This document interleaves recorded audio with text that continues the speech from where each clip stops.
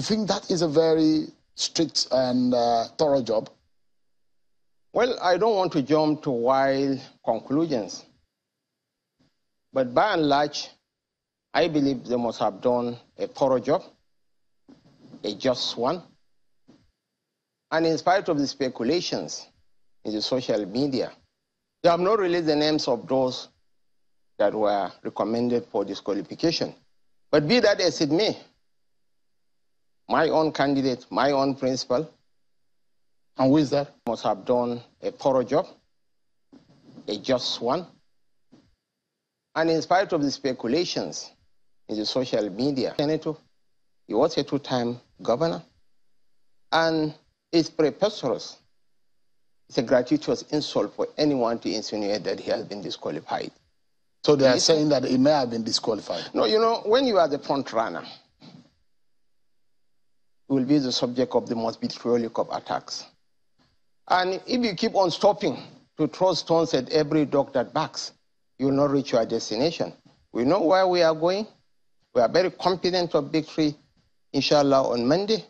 And such issues do not distract us. We believe he's in the contest. What we're hearing is that the party or the screening committee seems to want to give chance for younger folks. Does that in any way inhibit the chances of your principal? I do not think so.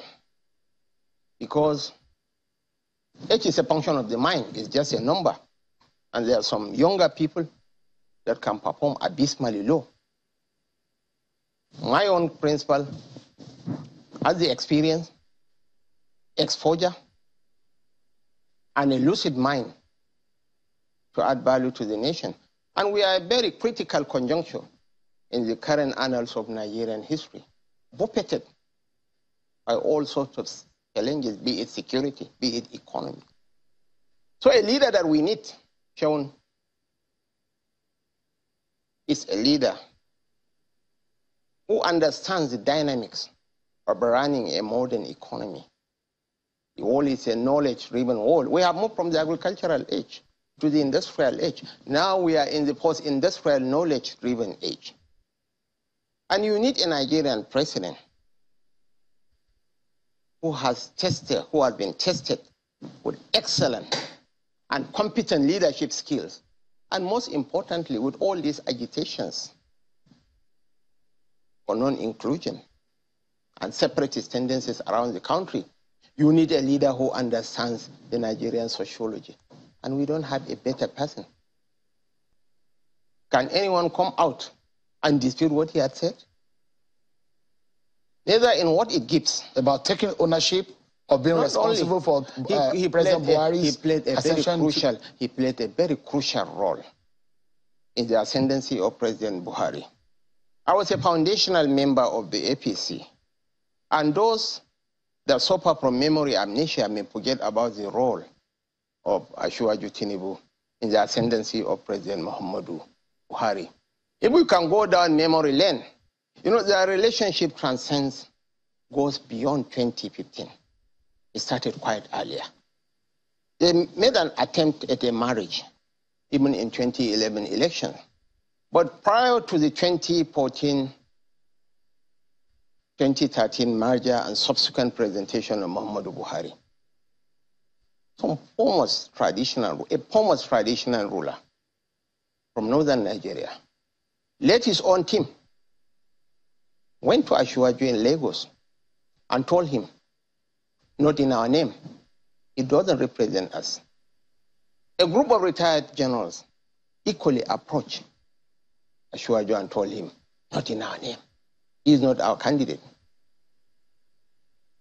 So also the northern establishment, a professor, led the team and disowned President Buhari. And to add insult to injury, the icing on the cake was a delegation from Katsina that disowned the president and said he is not their anointed candidate. He withstood all those pressures. And at the presidential primaries in Lagos, without the block vote from the southwest, Buhari couldn't have clinched that trophy. I was part of that. There are also oozed a sense of entitlement that he said that he has made Yoruba people proud and all of that. But now is the time of the Yoruba people, and he is a man for the job now. So those who have criticized that in itself is a sense of entitlement. What is wrong with him demanding for the leadership? He has paid the price, and this is a man, when his other AD colleagues were blood drawn, were roasted by the wily old general from Ota, he had the wits, the wisdom to stood his ground. Not only that, sir, this is a man with a ferocious penchant of sacrificing his own good for the enthronement of democracy in this country. The Yorubas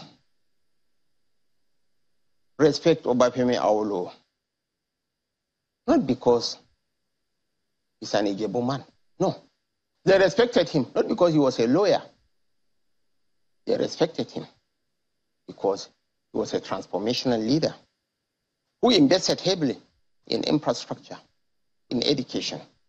And Asiwaju Bola Ahmed Tinubu is about the most successful politician from the Southwest ever seen. He has built men and institutions. So you cannot even call him best amongst equals. It's a gratuitous insult. The Minister of Works and Housing is his protege. He's one of the best performing ministers under the current system. Rob Adegbeshola was his Commissioner for Works and Housing for 8 years.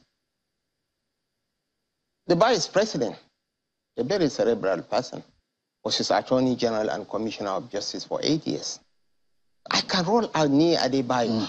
Most of the ministers... So he deserves that sense of entitlement? Yes, he should be given the right of first refusal. What is wrong for the presidency of this country? For the presidency of this country. Out of the over 200 million Nigerians. He has aspired. We have not stopped other people from aspiring for that position. Every Nigerian, 25 people, 23 have been screened. Any other Nigerian has the right to aspire for any position, but that does not preclude him from exercising his fundamental right as a citizen of this country, and most importantly, with the skills, with the administrative skill set and the intellect to transform.